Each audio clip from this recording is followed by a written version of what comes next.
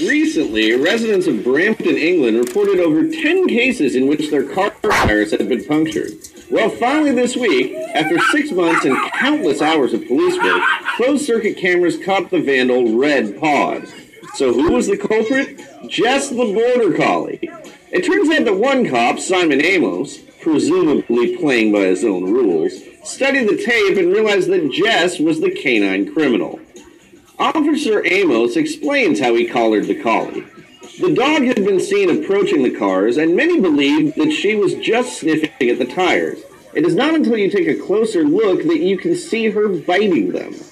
While most vandals are in it for the sick thrill, for Jess the collie, this was about revenge. 18 months ago, Jess was actually hit by a car. So, in a fit of criminal rage, she decided to take out her frustrations on other innocent cars. Jess's accomplice, owner, who has remained nameless, would walk Jess off the leash and clearly wasn't paying attention as she went on her crime spree, which seems a little oblivious. Would he have noticed if she started putting sugar in the gas tanks? Jess's owner was surprised about the news and offered to pay for any damages his criminal collie has caused, while Jess has been sentenced to life on a leash without the possibility of parole.